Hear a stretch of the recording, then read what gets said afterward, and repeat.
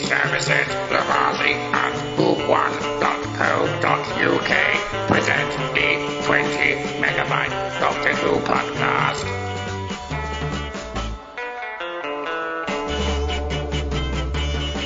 Hello and welcome to the 20 megabyte Doctor Who podcast, episode 579. I'm Adam, and Happy New Year! It's the first show of 2024, and here's Mary Lang. Everyone should have a hobby. Mine's annoying you. Which Kirby should take to heart. Yes. Where's my bell gone? Oh, yes. Kirby Bartlett Sloan. Your breath stinks like a serpent. Has anyone ever told you that? Speak for yourself. Yes, we're back after a little bit of a crimbo break for various reasons, mainly spending time with family. Lillian Robin is on the live link and says, "What is going on? Yal having problems?" Well, obviously. Did you send out the message that we were starting at 7:15, Kelly? No. No, you didn't. So there you go, Lillian. It's yeah. Well, I don't know why I should bother doing this explanation, but the original idea was to start at 7, and then it turns out Isabella was called into work and wasn't going to finish work until 7. So my job as a parent was to pick her up from work. However, she ended up finishing at 6, but I thought I'm not going to keep on changing the time backwards and forwards, so I kept it at 7:15. So during that time, I did actually give you a fairly good amount of notice. You would have still been in bed when I sent that message out about the 7:15 start, Kirby. Wait, where did you send a message about 7:15? Well, we have this group chat thing, don't we, called 20 megabytes. Yes. Yeah. I saw it. Thank you, Mary. No, Mary, you get one of these. That's why I was surprised when you started a little early. No, I started the Skype call early because Kirby was sitting there whinging about the fact that he was sitting by. But anyway, this week... Oh, I see it now, 2:05 in the morning, but sorry, I did... It's not good enough. I guess it scrolled off because of Debbie. It's not... I didn't see anything from Debbie, actually, to be fair. It's not good enough, by the way. There's something from Debbie sitting right there. There you go. It's still not good enough. We're going to do two things today. We're going to talk about the Church on Ruby Road and then do the bog standard review of A Robot of Sherwood. Now, I watched Church on Ruby Road on Christmas Day, which of course was fab, being able to watch a brand new Doctor Who on Christmas Day, just like the old days. I'm going to try and remember it as best I can just by flicking through it. So I think the episode started with a sort of mysterious baby dumping outside a church. Now, this reminded me of an episode of a series that I watch quite regularly called Long Lost Family Foundling Specials. They do these occasionally on Long Lost Family, and you Americans won't probably be aware that the British version of Long Lost Family is hosted by Nicky Campbell and Davina McCall. So it was a bit I'd never heard of before this started. I've managed to skip all the way through the episode. I blame you for that. So the fact that it links in with that series, which is an ITV series, Long Lost Family. I didn't mention the title of the show in this episode of Doctor Who, but the fact that Davina McCall is there as the interviewer, etc., is very closely associated with Long Lost Family Foundling Specials. Of course, this child, Ruby, was a foundling. And of course there's a mysterious woman that walks away from this dumping of child. And of course I think that there's going to be some significance later on. And also when we move into the title sequence, of course the Doctor rocks up and sort of looks a bit worried and has a tear running down his face. Mary. Adam, excuse my interruption, but are you actually going to do a full run through? No. I'm just saying this is quite important. The first bits of the story. I'm just recapping. Okay. So I'm trying to get the episode. You don't have to. I'm telling screen. you. You don't have to. I'm telling you. I love the church. It's very anyway. The to remind myself. Yeah, the baby's found, and the Doctor sort of rocks up, tear down eye, and then the title sequence. The TARDIS is flying through all the words and stuff because it's the first title sequence of a shooty Doctor Who episode, and crashes into all the words as it's going through. I think I think Shooty's doctor needs to learn how to fly the TARDIS properly, crashing into words and everything. Anyway, so Ruby's a foundling, and she lives in a sort of foster place, but she stayed. All the other foster kids were sort of given back. She to was families. actually adopted by the family. That's what I mean by stayed. Anyway, so we see. She's out on a night out, and the doctor's having a bit of a dance. And I'll tell you what, Shooty Gatwa can basically wear anything and look amazingly cool. So I'm thinking that the chances of him having a set costume are quite slim, because I just want to see him wearing something different in every story. Every time, yes. He looks so good Well, at the whatever way he it looks, wears. he is going to be wearing practically something different every time. Oh, good. I mean, because he encompasses the Doctor in his bodily, not fluids, no, bodily sort of performance, and so I just love. He's so cool. And Ruby, she's on a night out, and the Doctor's sort of watching her.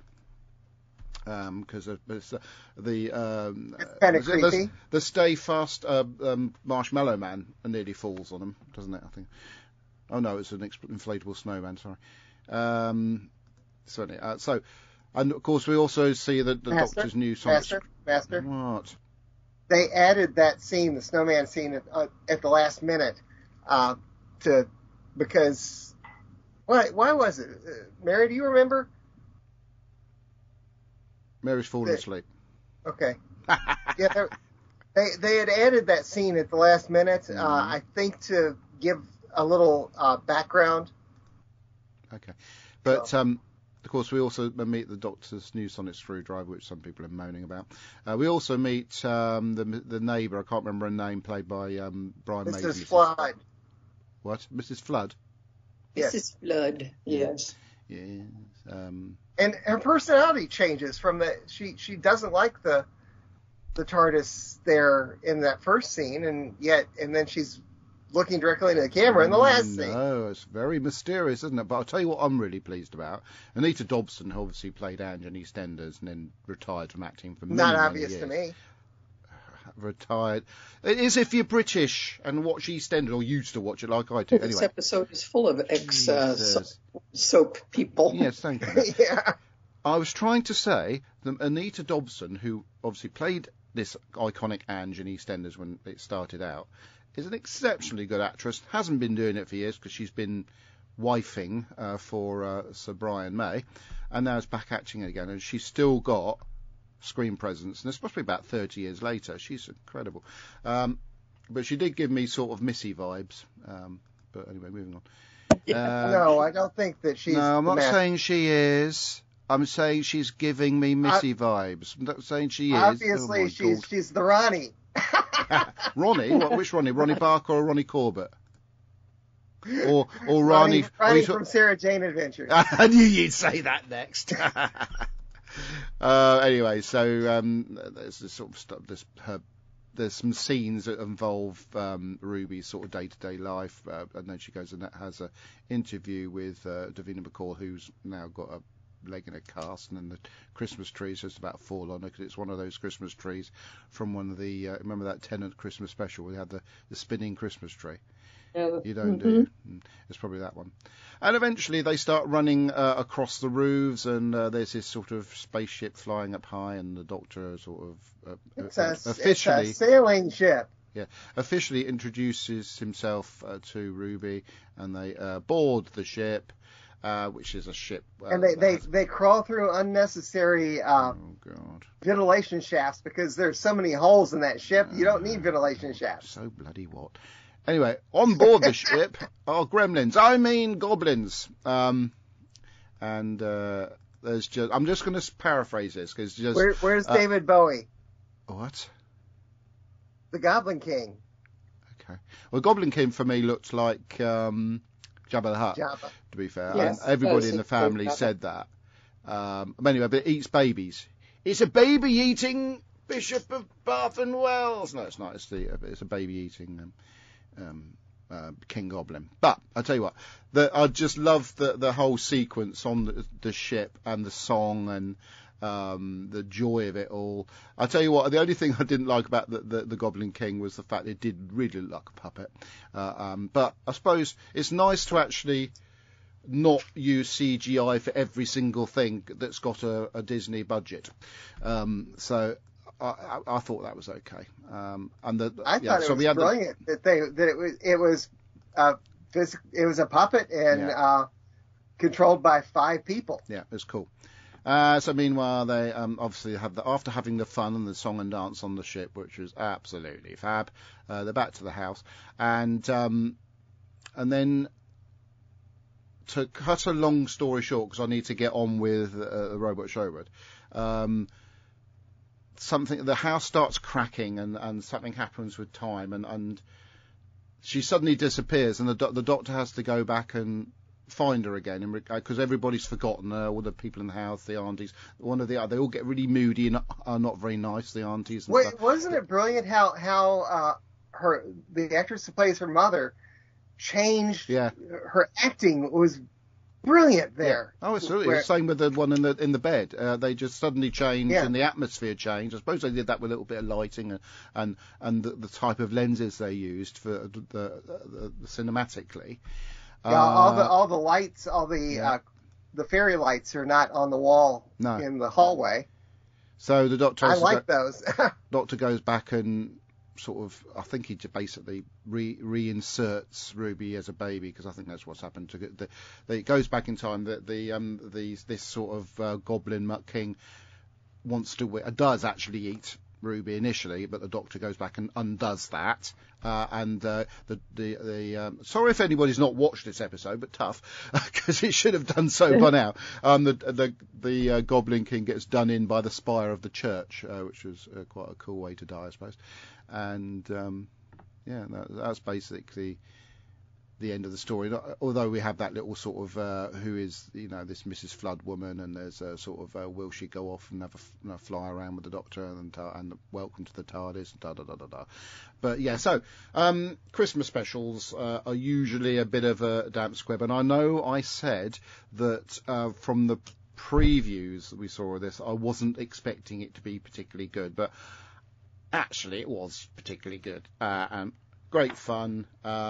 It felt really festive, because obviously watching it on Christmas Day, and it wasn't Christmas wasn't you weren't bashed over the head with Christmas. Basically, it was just there was a few hints of Christmas here and there, but there was more to do with the story and this amazing beauty of it, and the performances, the direction, the cinematography. What else can I say about it? Really, the singing. It was a delightful move forward for Doctor Who in its new sort of guise, I suppose you call it. And I love Ncuti Gatwa. What did you think about it then, Kirby? Well, I'm going to put a little bit. I'm going to be a little merry on this. Merry? Yes. Well, because it was Christmas. You're going to be Merry Christmas. I didn't particularly like the goblins. Right. I mean, the song was fun. They were fun looking. They made no sense. We shouldn't have fantasy elements without some scientific explanation other than timing. I forget what the explanation was, but it was not satisfying to me. Ncuti is fantastic. Yes. He is going to be one of the best doctors ever. I can already tell that. There's only one and a bit episodes with him in, so steady on. The companion, she's great. I like the little mystery of Mrs. Flood. I was just a little put off by a lot put off by the goblins, because those goblins do not belong in Doctor Who. Oh, God. Okay. Is that it? But I didn't dislike it. Oh, well, that's good then. Going to get two of these today. Mary, what did you think of the Crimbo special? Well, he said he was doing a little bit of Mary, but here's a lot of Mary. I hated the goblins. I hated the song. Oh dear. I agree with Kirby totally. Goblins don't belong in Doctor Who. Yep. I mean, it's kind of turning into more of a fantasy than sci-fi show. I echo his love of Shooty, and I like the companion. We haven't really seen or heard enough of her yet for me to like really decide. But she was inoffensive in this. And generally, it was an okay story. It wasn't great. But it was a Christmas episode, so I'm, forgiving it a lot, except for the goblins and that horrible song. But I'm anxious to see what happens, because I think that the future with Shooty is very promising. I'm more up. I didn't not like the episode very much, but I still feel upbeat about what may be coming. That's not a bad statement, Mary. Good. On the live feed, we've got Neil James says, "Happy New Year, you sexy lot." That might be Neil James, me, because that might be his special nickname for me, sexy lot. And then, hey Lillian, yes, God, it's just he's using our platform just to flirt with Lillian. Lillian Robin says, "Hi Neil." Terry James says, "They were doing the giraffe." Ian Kirk, Disney one-read the Doctor to appear more earlier, so Snowman. Ian, what are you drinking? Look at Lillian Robin says, we had a little too much eggnog this. Yeah. Lillian Robin says, "Of course we watched the Christmas episode." Terry Miles says, "No babies were eaten during the Christmas special," but they could have. But actually, no. Ruby was eaten and then uneaten because the Doctor changed history. And then Lillian Robin says, "Ruby was eaten." I just said that.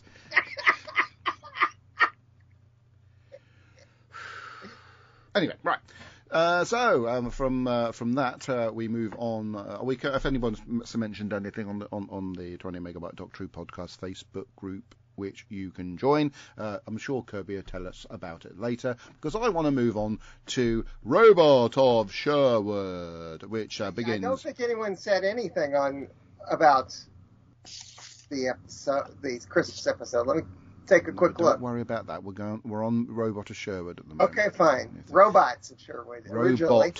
No, it says Robot on this title of Sherwood. And I know, but it was the working title was Robots. I don't care.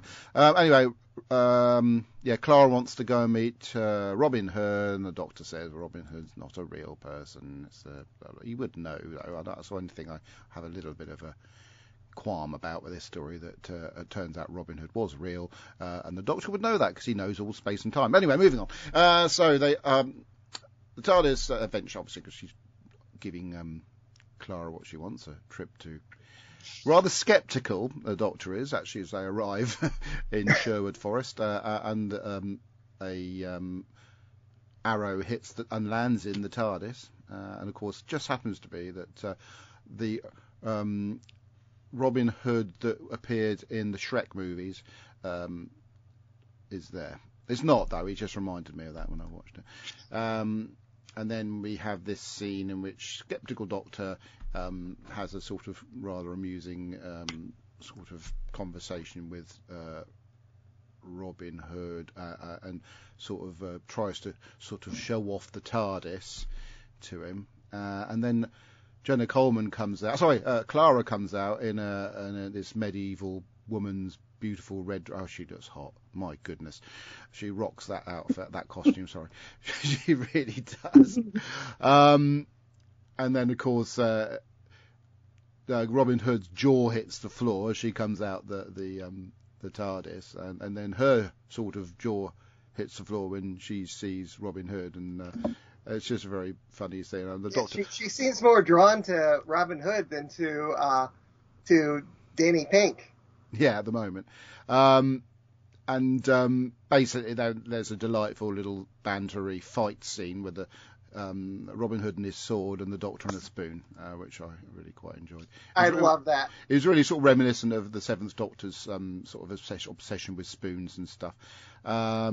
Yeah, so that was a lovely little fight, so I'm not going to hark on about it. And then you get Master. No, it's not in this story. The Doctor references where he learned to fence in exactly the same way as he did, I believe, with the Sixth Doctor, possibly. Well, no.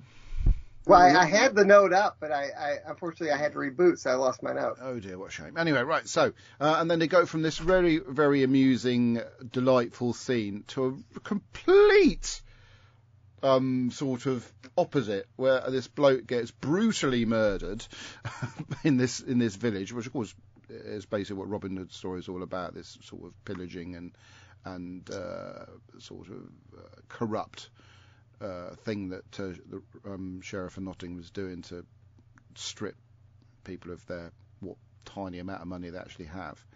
Of course, Robin Hood, played by Ben Miller, who's absolutely delightful, and so it's sort of played in a slightly sort of almost like pantomime-y sort of villainy way, but the scene in which obviously the bloke gets brutally murdered and he's left lying dead on the floor is quite sort of, it's a stark contrast to the sort of essence of the episode, which is light-hearted. Yeah. Anyway, so I found it. Oh darn! Why did my screen just suddenly move? I don't know. Okay. Yes. The Sixth Doctor boasts of having learned sword fighting from Richard the Lionheart, Cyrano de Bergerac, and in this story he adds Errol Flynn to the list. Oh, splendid. Anyway, but all the way through this thing, the Doctor's completely sceptical that this is real, so he's testing all these DNAs and blood and hair and stuff while Clara's being introduced to the Merry Men, which is all very, very good. It's hilarious, and I love that one of the characters is played by the husband of Mark Gatiss. Oh, I didn't know that. And, which one's played? Yeah, which one? The one who the Doctor says has only 6 months to live.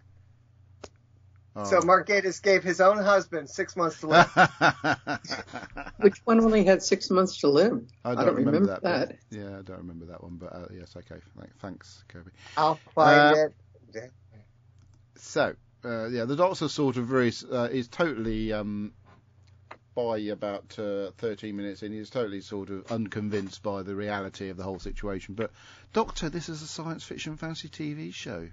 But there you go. Anyway, they come to this tournament, this sort of archery tournament, in which obviously what's going to happen is the Sheriff of Nottingham was going to hit the bullseye, then somebody's going to come along and split his arrow, and then this happens over and over again. The Doctor tries to be all flash by bouncing arrows off things, and anyway, somebody gets this golden arrow, and it sort of ends up on the ground. An arm gets chopped off a guard, and obviously it's a robot. But then the Doctor's really interested when that happens. Oh, this is really exciting! A robot, great! The robots look cool, didn't they? They look. They're sort of. There's a lot of seize him, which I do love in Doctor Who. I mean, the character was Alan Adale, is played by the husband of Mark Gatiss, and the Doctor does the hypodermic gizmo and says, "Oh, all those diseases. If you were real, you'd be dead in 6 months." Oh, okay. That's why I missed it. Okay. I remember that line, to be fair. The robots are beautiful, by the way. They're probably, facially, some of the best robots there's been in Doctor Who since the Robots of Death. But I agree. And yes. I did like that. Master. Yes.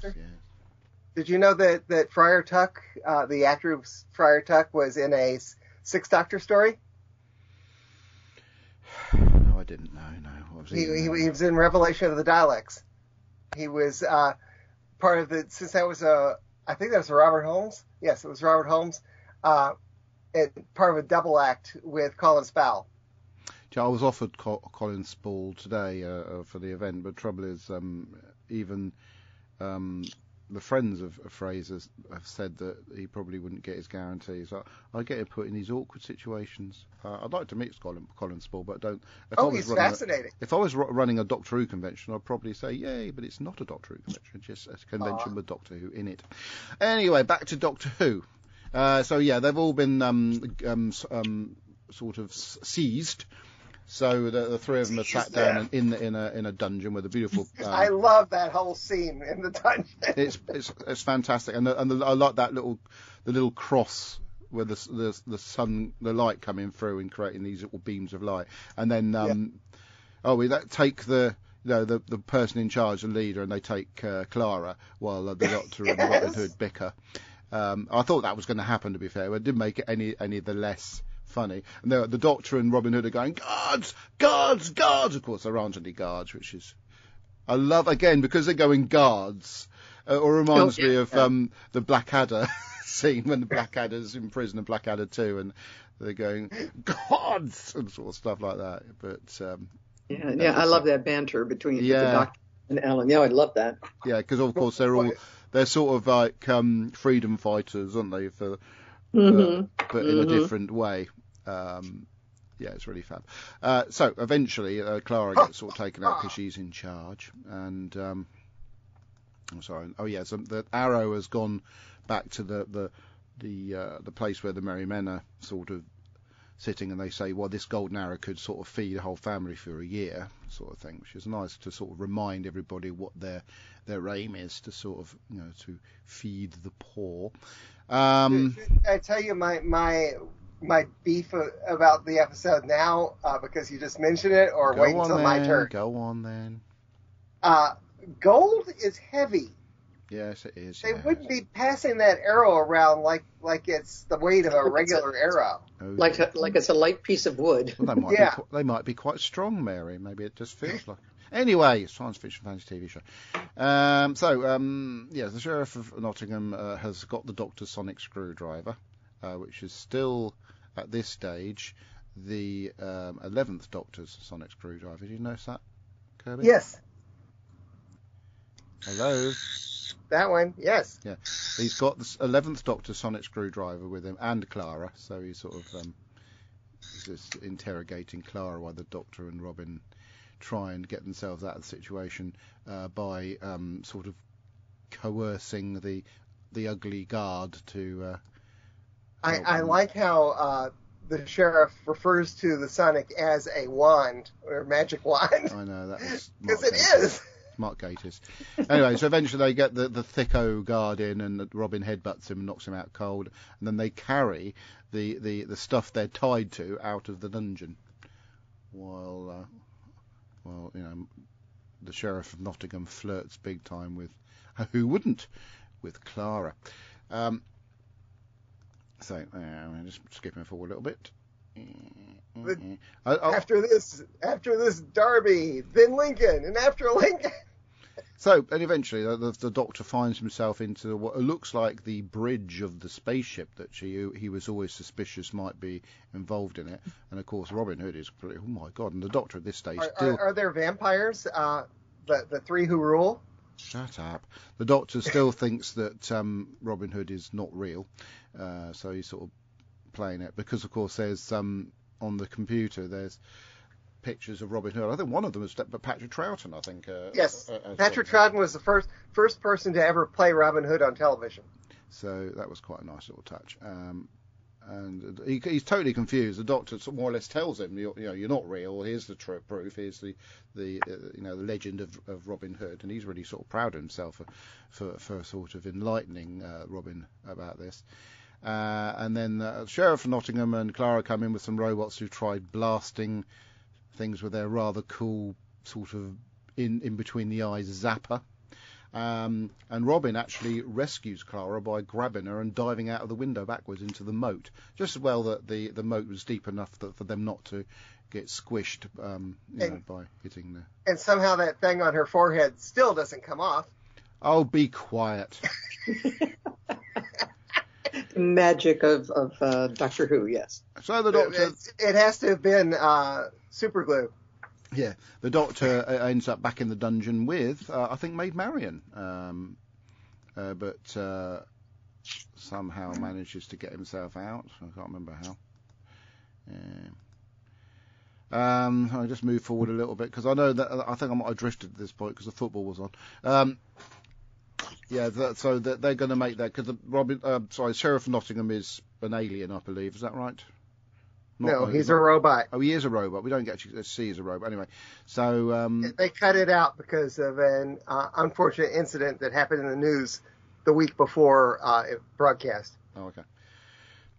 And there's a little bit of a fight between Robin and the sheriff. Well, they should be, because it's a Robin Hood story. You can't not have this sort of sword fight. And anyway, so they try that. He gets his arm hurt, doesn't he, old Robin? His little bruised arm. But the sheriff goes off in the slightly poor CGI'd spaceship. Wouldn't get away with that these days, would they?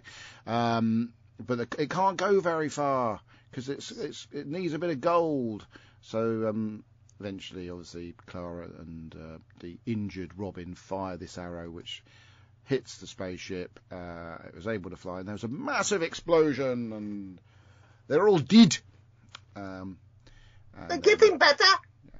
So and then they all have their goodbyes, and it turns out Robin is real, and the Doctor has a little present for him. There's a little maid, Marion, as the TARDIS dematerializes.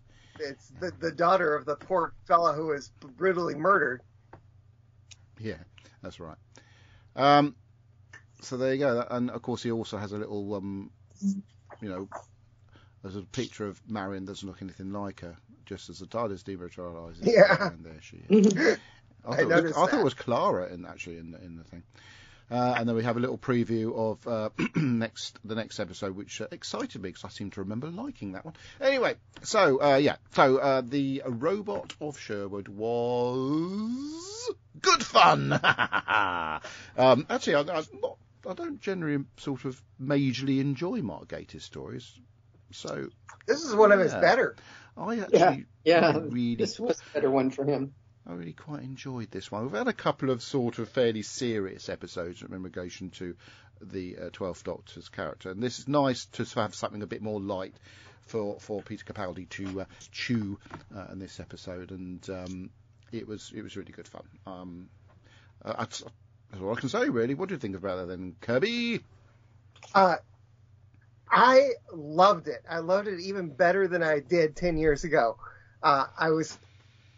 I remember having some dislikes, and I listened to our comments about it yesterday, our comments from 2014, and I did have some problems, but I listened to what I said 10 years ago, and I disagree with myself. I really enjoyed this. I'd like to hear that conversation of you disagreeing with yourself. It's great fun. I like how it shows how Gatiss compares the Doctor to another legendary character, because they're both legends. Yes, that's what I liked about it. And my only qualm is gold is heavy. Oh, God's sake. Okay. So right. That's it. Okay, so I better play the music.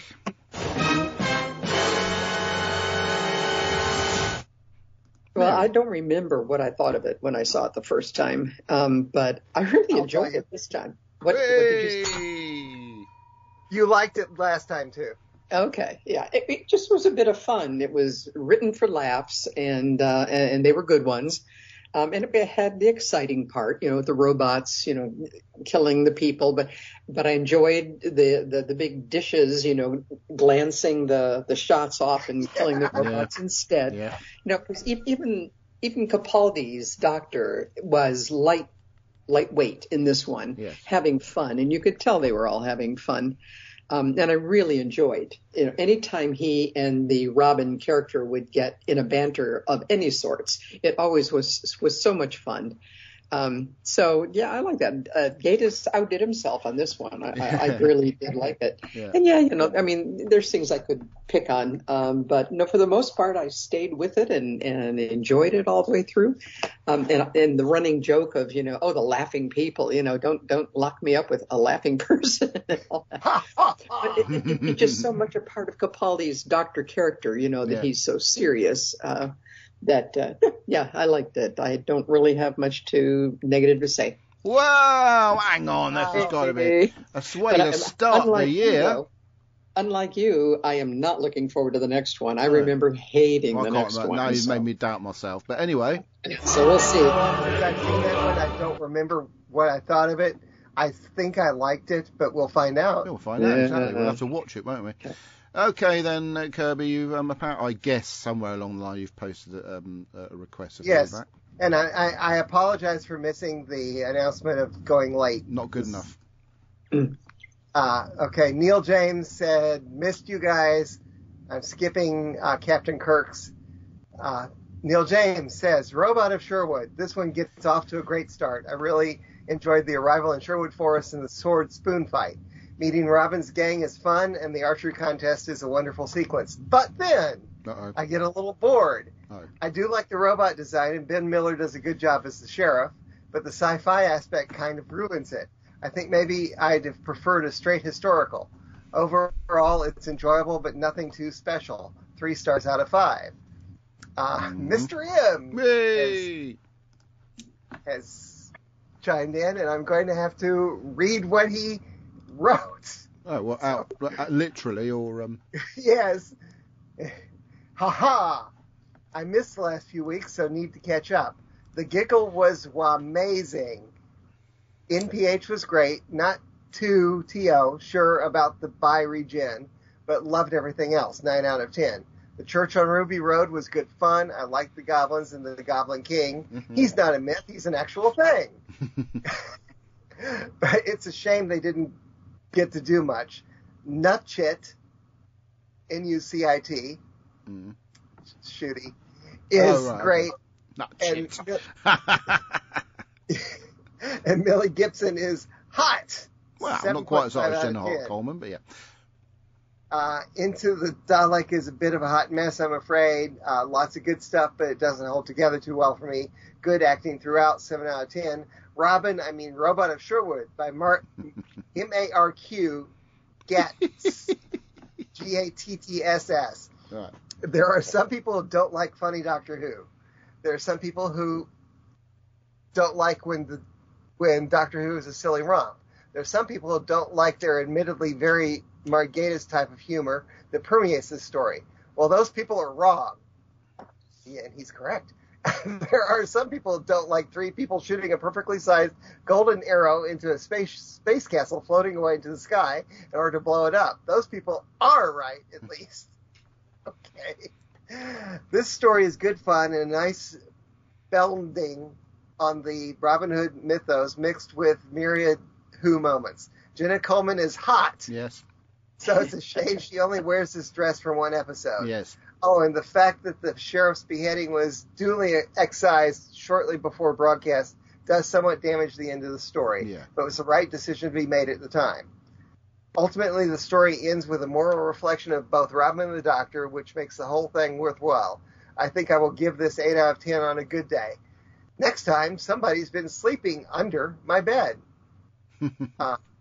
And Ian Kirk says, has the live stream started? I don't see it.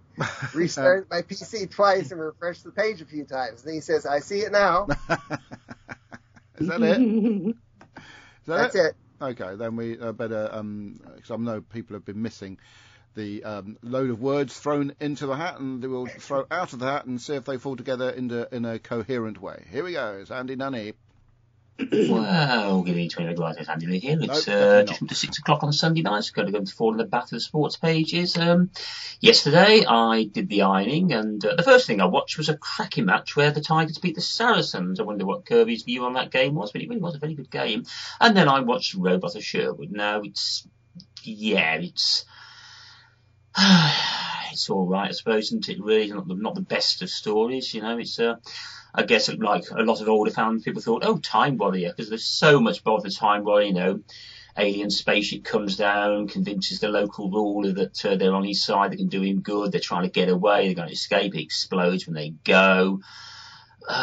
Yeah, I mean, it's pretty lazy writing, really, wasn't it? And there's just so much in the story that just really didn't hang together. I mean, it did borrow a lot from mythology of Robin Hood, you know, the shooting contest, Maid Marian.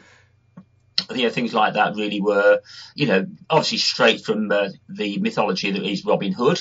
There probably was a person or perhaps a series of people who started mythology off. So yeah, there was some reality in where it came from, but yeah, it was. I found it lazy, it didn't really give me anything more.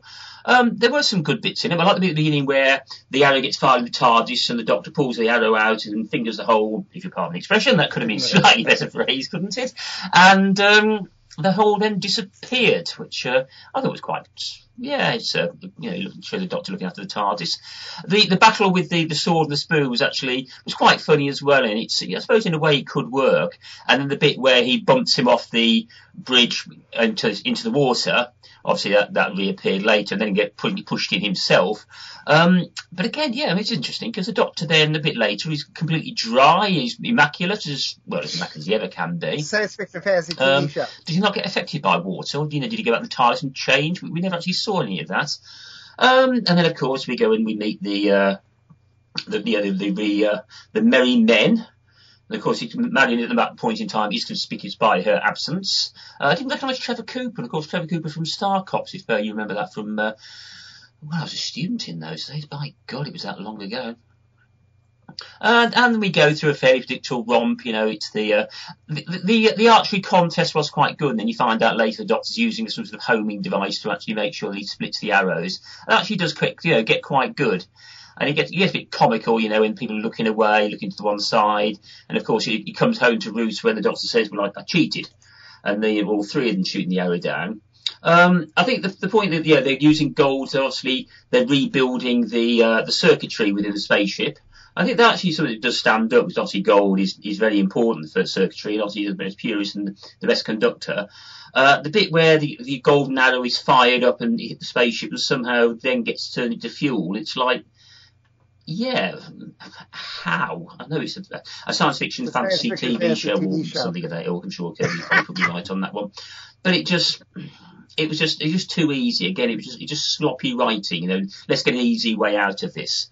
Coming out, they're all robots. I mean, Robin is too good to be true. It's a bit like the Jack the Ripper one told us when you see the fallen ladies who all look immaculate and lovely white teeth and everything. In those days, nobody looked like that. So I think that's why the Doctor knew that there was something wrong. The bit where he's going on testing the merry men, it's a bit of a throwback to the Wheel in Space, isn't it? When the Doctor then was testing people and trying to find out, what could people hear. I think perhaps somebody found in the past, I'll just reuse that again. Lazy writing.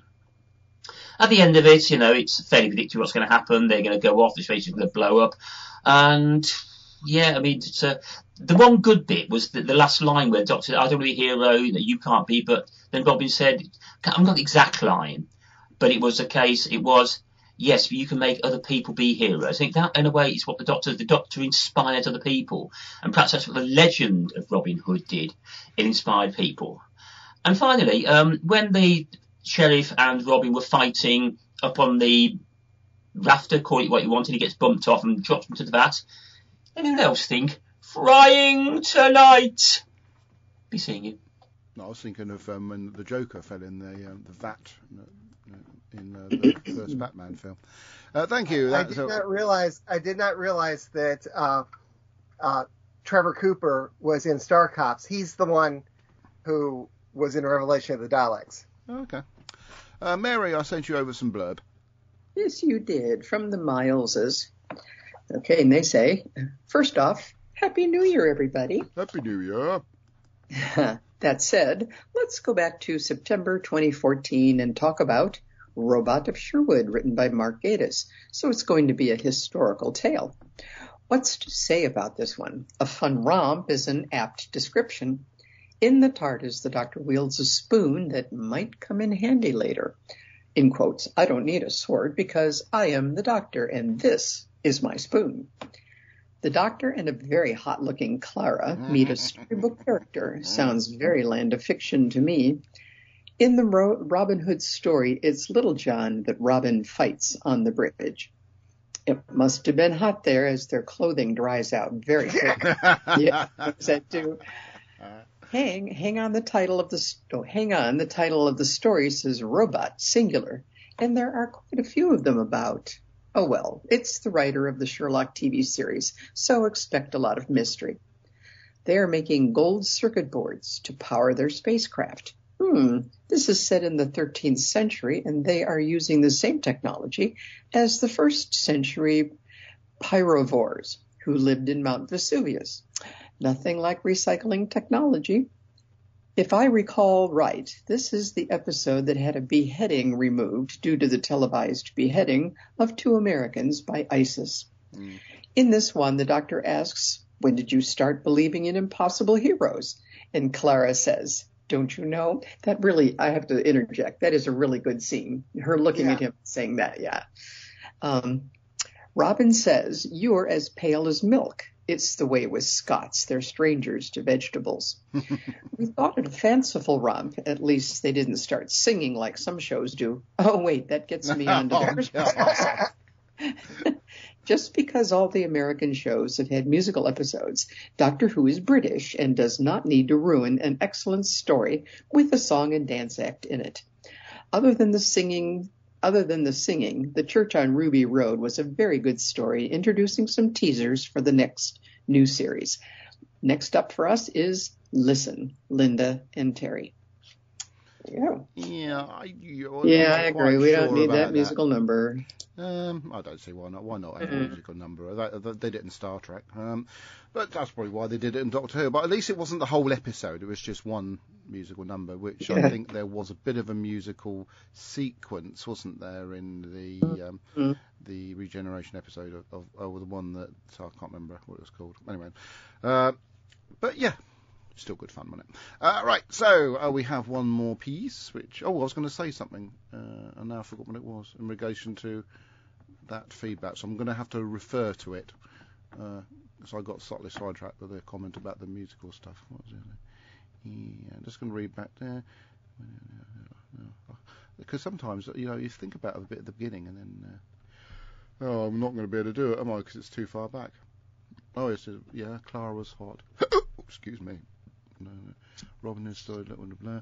Yeah, this is great podcasting. Hang on, no, I'm not going to be. I've forgotten. It happened twice, and I forgot. Sound like me. Never mind. So hang on, where's my page gone? There are certain aspects of that I wanted to make a comment on, but I forgot what it was now. Oh, so.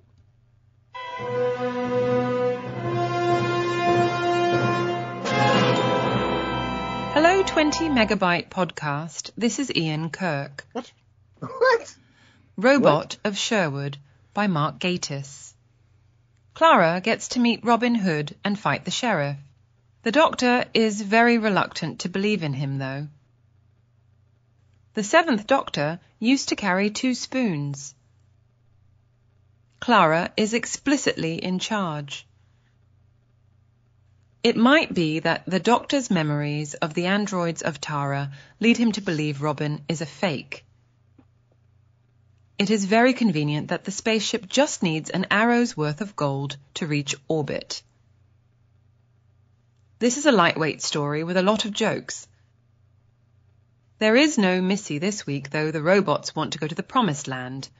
Oh, yes, of course. The Church on Ruby Road by Russell T. Davies. Davies has his soap opera mode on again, with a look at the companion's family. This swerves away from science fiction towards fantasy. Nice to have Janice Goblin named as a tribute to Janis Joplin.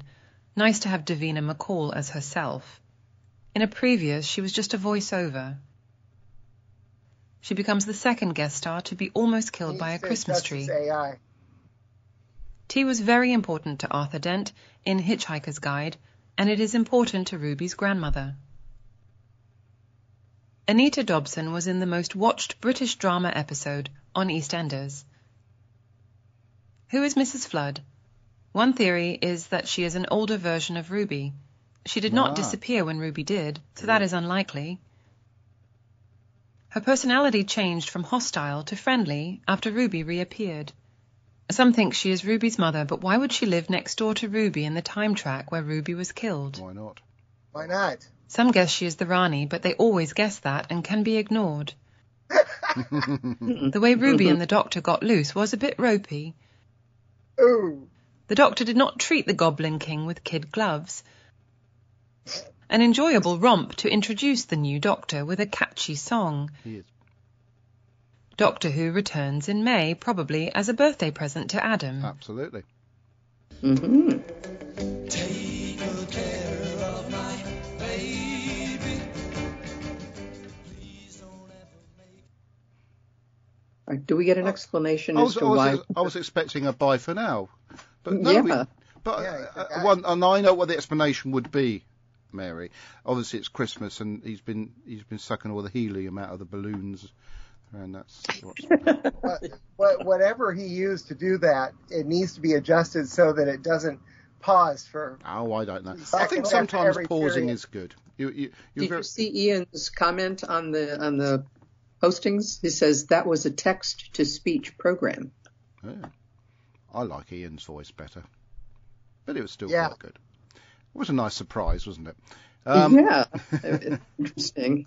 A sort of like a sort of a twist on the show. Well, and his accent is heavy enough for me that this made it more understandable. Mary. Sorry. Okay, right. That allows us to move on to other stuff. Right, so I'm going to have a look at DoctorWhoNews.net because stuff has happened. Any comments on the live feed besides what Mary nothing of said? any interest. Yeah, Kirby's a load of rubbish. Adam is superb. Mary's got the great dulcet tones. There was all sorts of stuff come up here. I'm not saying who say though, because I don't want to obviously inflate anyone's ego or anything. But let's see what we have got. That's okay. You can stroke my ego anytime. All right. Lillian Robbins says they probably used tit tape to put that on Clara's forehead. And then I want Clara's dress in this. Tim Drury says. So Adam is looking a bit cold. All right, thank you. Adam's looking a bit cold because I'm wearing this full-length hoodie, which is bloody lovely and warm. We haven't got the heating on because it's too expensive these days to have heating on. So what we do is wear these hoodies, which you can wear and not even realise the heating's not on. They're fab. So yes, I'm not actually cold. I'm looking cold because I'm wearing an hoodie. Hoodie. Hoodie's the dog. Hoodie's what I'm wearing. And then Ian Kirk says that was a text-to-speech program. Yes, Mary read that one already. I know she did. I'm just reading it again. Right then. So I was just about to do something, wasn't I? Oh yes, Doctor Who News. Doctor Who News. Right. See if I've got to scroll back quite a long way here because we haven't been here for a while. Haven't been here since last year, Kirby. I know.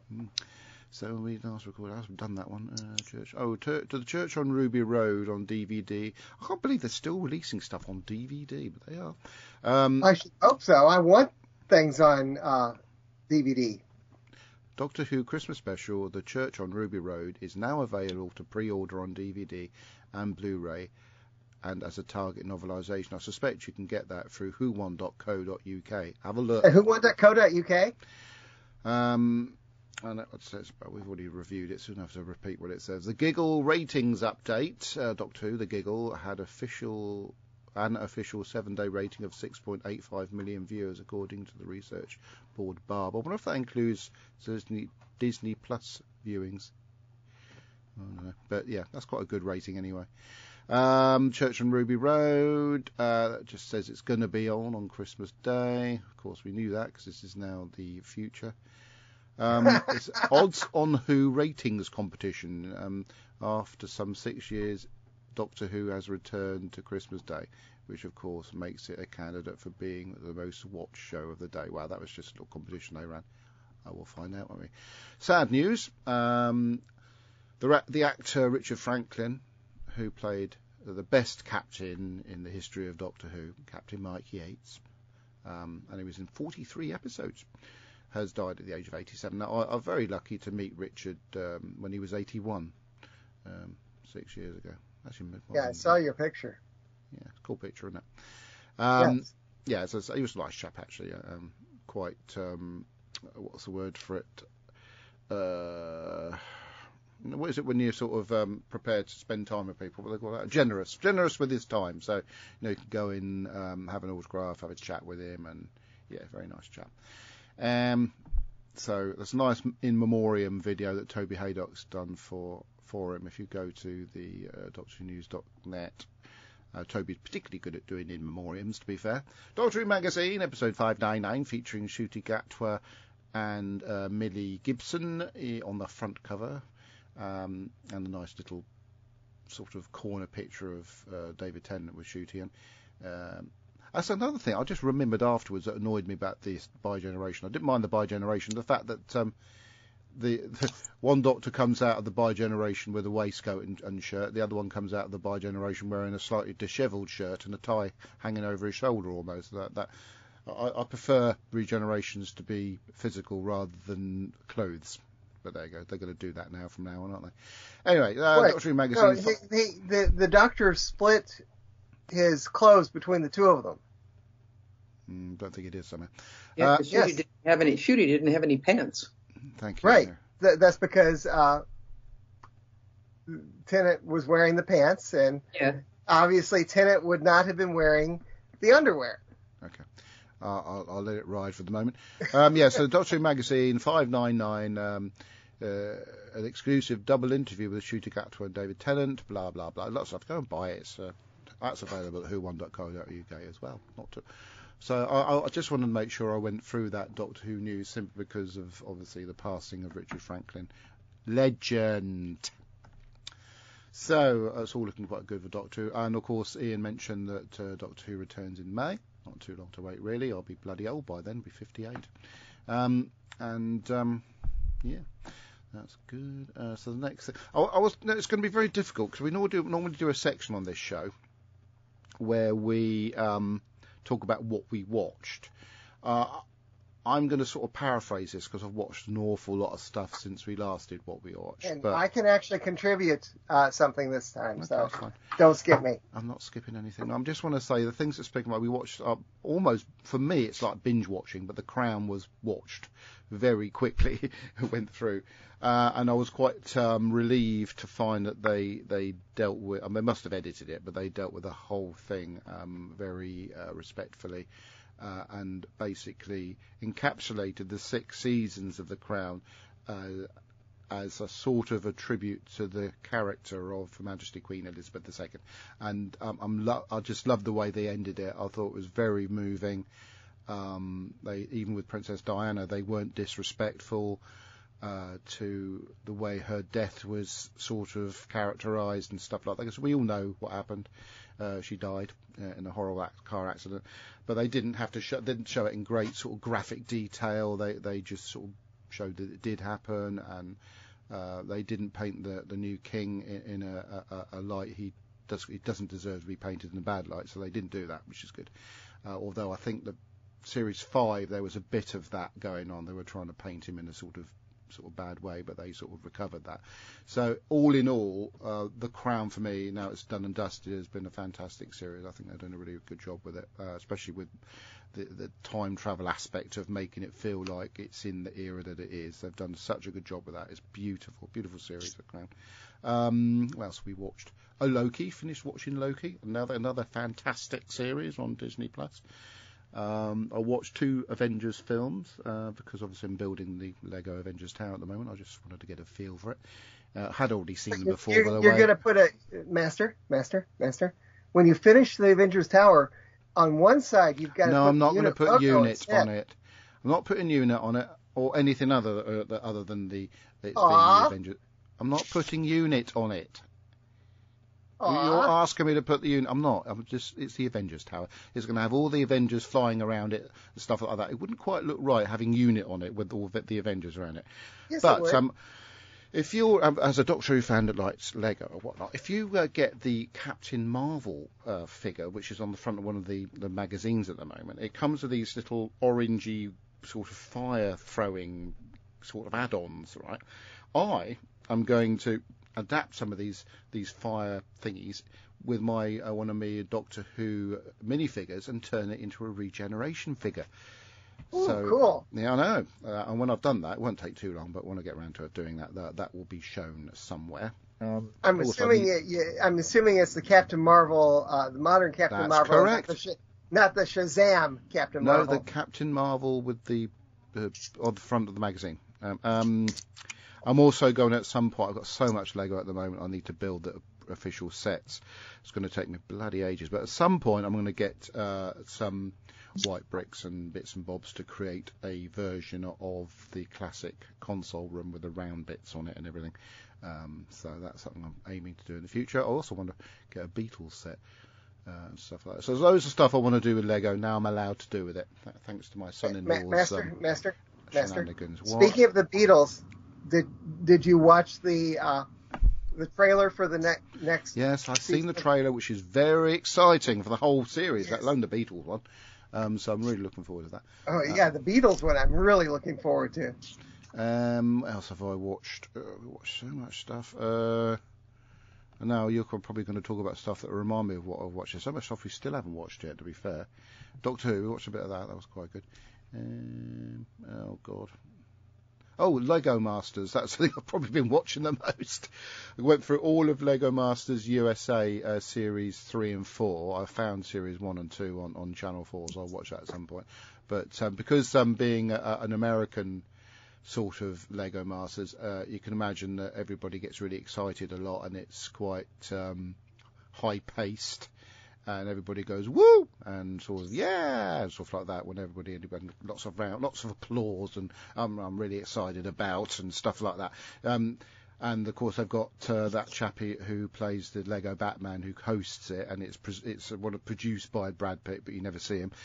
So there's lots of big names behind the US version of Lego Masters. But for me, what's worth watching is for a Scottish lady called Amy Corbett, who's one of the engineers at Lego in Denmark, and she's so beautiful. Oh my God! And she's one of the judges on it. So she's a good reason to watch it. Apart from the skills of all the contestants on the program, it's a very, very entertaining program. So, but when you can have too much of this sort of high energy sort of don't take this in the wrong way, Americans. I love Americans, but there is an element to American sort of reality shows where it's very high energy. Everybody's excited, nothing negative apart from when someone gets kicked off the program. So sometimes you need to bring it down a bit while watching a similar type of thing. So currently I'm watching Series 2 of Australian Lego Masters, which is a very similar format, but a softer comedy.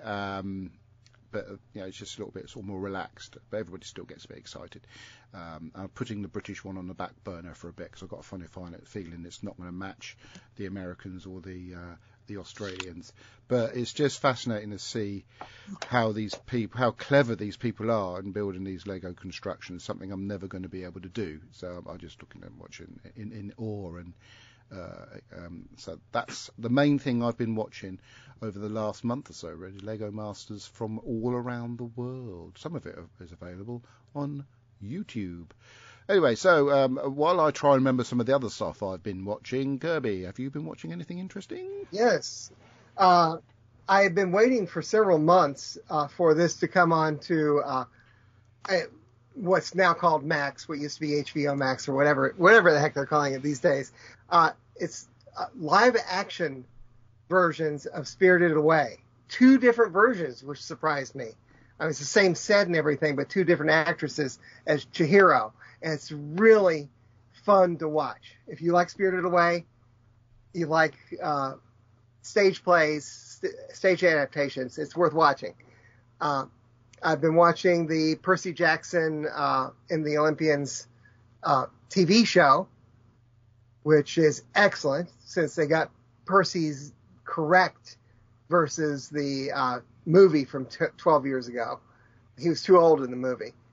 The other day I sat down with Fred and we were just looking through DVDs, and she picked out the Hitchhiker's Guide movie, which I hadn't seen in ages. So we watched that. And then 2 days ago with the Geek Daughter, she suggested that we watch Shang-Chi and the Legend of the Ten Rings. I like that film. I had ignored it when it was out. Why? It was good. I loved it. Come on, Michelle Yeoh's in it. You can't not watch a film with Michelle Yeoh in it. Yeah, I watched it with her Friday night and then rewatched it with Fred yesterday because it's so great. Somehow I thought it was based on I thought it was going to be set with Doctor Strange and that lie. Yeah. And I don't know why. I guess because Wong was in it for a couple He has to minutes. be. He's part of. Yeah, but Yeah. and I'm not all that keen on the Doctor Strange stories. Wasn't Ben But Kingsley wonderful in it though? Yes, Totally yes. departed from anything he's ever played before. He was just great. And you know he's played that character before Yeah. twice. Yes. Iron Man 3. He was in Iron Man 3, and then there was another short film which depicted what his character said was going on, where he was captured and executed. I forget the name of it. Almost executed. Right. But yeah, it was wonderful. Michelle Yeoh's in it though, Kirby. Yes, I noticed She's that. a majorly talented lady. It was really good. Anyway, those are the main things I wrote down this time. Okay. Tell you what though, Michelle Yeoh's in it, and she's really, really good in whatever she does. Yes. She's really talented. Have you watched Star Trek Discovery, by the way? No. Did you ever watch that? Star Trek Discovery? No. Michelle Yeoh's in that. Just thought I'd mention that. Mary, And- what and, you? interestingly, nearly Mary. Interestingly, they moved one of the Star Trek shows off of whichever Paramount over to Netflix, which was odd. Yeah, is that not one of the Picard series? I know that was on both at some point. The original series is still on Netflix and maybe Voyager. No, not here. Oh, actually, The I was original going to ask you, series- before we move on to Mary, I'm going to ask a bit of advice. Do you ever remember an episode of Star Trek The Next Generation in which I seem to remember that Picard sort of starts a relationship with an Irish bar lady in the holodeck? No, No? it's been so long since I saw those. Okay. Well, I've been the Irish bar lady in that episode has been offered to me as a guest for FantasyCon, so I'm just trying to gauge whether that would be beneficial or mutually beneficial for us, because Jenny Linden's coming back this year. That's a exclusive. Haven't heard that one yet, have you? No. Yes, Jenny Linden has agreed to come back. Very easy for her. She lives on the Isle of Wight. Anyway, Mary, what have you been watching over the last few weeks? The funny thing is I have been very uninspired by the majority of things that I've been watching. It's like I tend to get tired and turn away from things. I don't know if any of you saw like the Barbie movie, but all the raves I and like the everything. Barbie movie. I couldn't stomach it. Along with, I don't know, it just seemed like nothing was really grabbing me. So I'm going to jump into things of a little bit in the past anyway, because I think, Adam, you were the one that commented in the new Doctor Who series when Mel shows up, Yes. and she's mature and she's a computer whiz and all that. And I commented briefly then that, well, no, I mean, the nice thing is that that's been a nice tie-in from Big Finish, because for the last year, there have been several box sets of Mel with the Sixth Doctor as they've gone through a Purity series. And I won't get into why the name Purity, but it starts early in the year, even last year, a new character called Hebe, who came on board in the box set called Waterworlds, and she's a marine biologist, but she's disabled. She spends most of her time in a wheelchair, and over the course of the subsequent box sets, all of which are Purity Undreamed, Purity Unleashed, and now I'm starting to listen to Purity Unbound, because she's disabled, she's been removed from history, as all disabled people have been, by some megalomania person, Patricia McBride, that the Sixth Doctor and Mel have been pursuing and trying to thwart. So so Mel, for me, has been a mature woman and a computer whiz for quite some time. So it was nice to see that carried over into this new series, Yeah. and we see more of her. And I've also been I've been going back and listening to the old Gallifrey series. And it's just really fun to listen to, like Linda Bellingham and Lala Ward, Yeah. Mary Tam, the early Louise Jameson. It's really nice to hear, these voices from the past doing these series. And for people who maybe can't afford either to buy the classic series DVDs or subscribe to streaming services that show the classic series, there is a free service called Tubi, Tubi. And they've got all the classic at least as far as I can see, they've got all the classic Doctor Who on there. So anybody listening who is, budget challenged, load Tubi to whatever streaming platform you have, and you'll get to see all the classic Doctor Who. And I found another service. It dropped off of one of the services when it moved over to Tubi, but it also popped up onto the free side of Plex. Plex? Plex. Plex with a P? Plex, yes. Plex.com. I haven't heard of Plex.tv. Plex. Yeah, Plex is mainly used as a way that people watch and share their video libraries from their servers. Okay. But they also have movies and shows like Tubi. Okay, but Tubi is great. Tubi's got a lot of current stuff. And that's what hooked me was there's a lot of movies and TV shows and everything that really are very current. And so then when I saw the Doctor Who stuff popping up, I'd say, oh, this is nice. So yeah, that's a shout out to people who, might want to take advantage of that. But that's about all that I've been watching. Cool. Actually, I've been doing mostly reading. I'm still reading John Adams, which is a fascinating look into America's early history. Yeah. Oh, so, cool. Yeah. So that's that. I did watch on Netflix that wonderful series that what's his name? Oh God, played the president in one of the disaster films. Morgan Freeman. That's it. He narrates the history of the Earth, I think, or something like that. Life on Earth. I don't know what it's called. It's on Netflix, and anything that Morgan Freeman narrates. Yeah, really. And he's always got the male version of your voice, Mary, the dulcet tones. I mean, you could narrate some from some nature documentaries of that voice of yours. Yeah, but I forgot to say that I've been following along on Portrait Artist of the Year, which comes up. I'm on the second to last one that's available, which is 2021. And what's interesting is Chudi Gatwa is one of the sitters. So, but unfortunately, the people painting him, none of them did a very good job. Oh, that's interesting. No spoilers there, Mary. Yeah, we got the Portrait Artist of the Year. We've been watching it here and there, so it's probably up to about episode 3 at the moment from the current series. Yeah, thank you for you get to watch the current one. Yeah, thank you for reminding me about Shooty being in other things. I forgot to mention that I finally saw Barbie. Yeah, he's in that. Oh yeah, he's it's Ken. Barbie, but he's just like a prop to the side. He's not.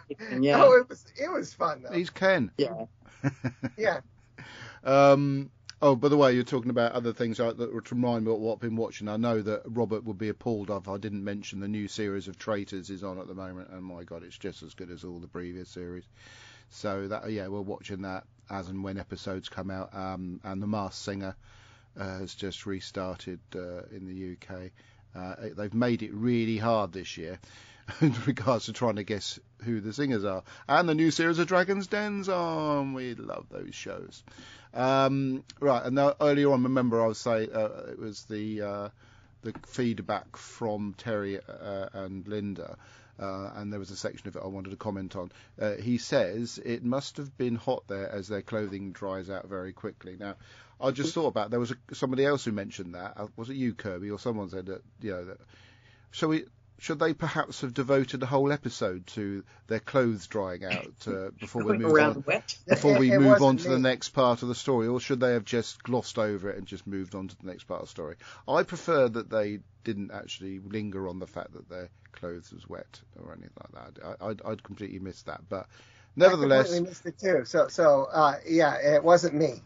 That happens in a lot. That happens in yeah. a lot of movies and TV shows where clothes dry off. really fast. It happened in Into the Dalek. Remember, they were all Yeah. covered in. Yes, it did. Yeah, Yes. right. When It did they indeed. were in all that gook. you know, And they then the nicked next scene nicked they the were- idea from Back to the Future 2, where Marty is wearing his weird sort of one suit that when he's in the fountain and gets out. Your jacket is dry. That Yeah, sort of thing. yeah. So anyway, next time we'll be reviewing a show called Listen, so which is quite apt for a podcast, isn't it? So maybe we can kill two birds with one stone just with the And title we're of the going to do that episode on the we're 14th. reviewing. Shall I consult my highly busy diary just for you, Kirby? Yes, The please. 14th, apparently so. Okay, excellent. Well, I haven't got. Well, it says 14th, 21st, 28th, 4th, 11th, and that's about it. That I haven't got anything scheduled for.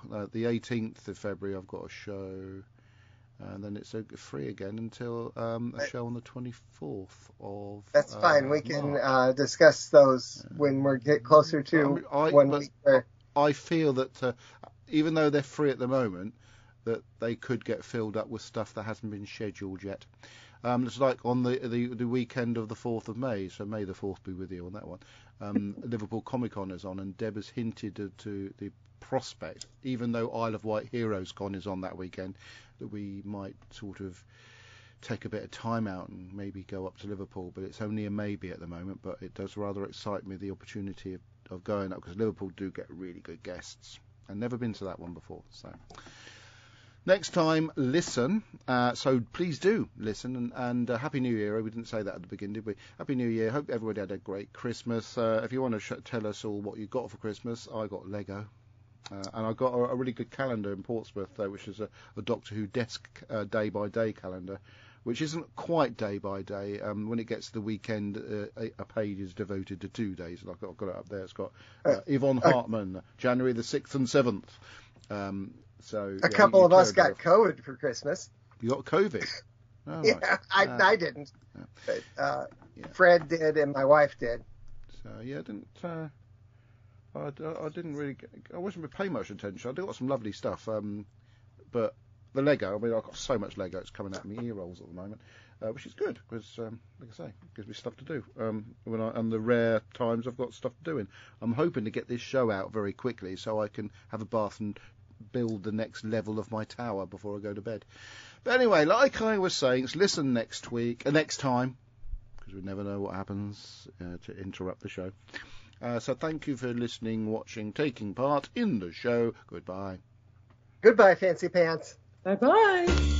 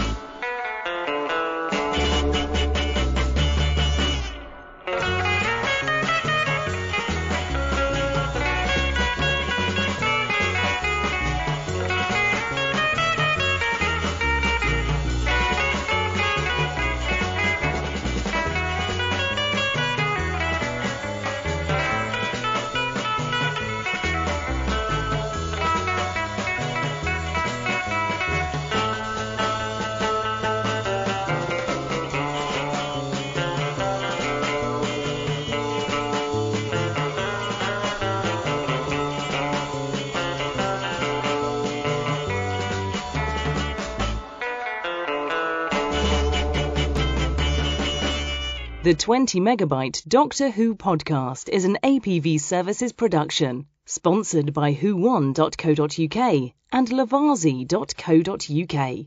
We are proud members of the Doctor Who Podcast Alliance. Doctor Who is a trademark of the BBC. No copyright infringement intended. The music on this podcast is covered by limited online music license from PRS for Music.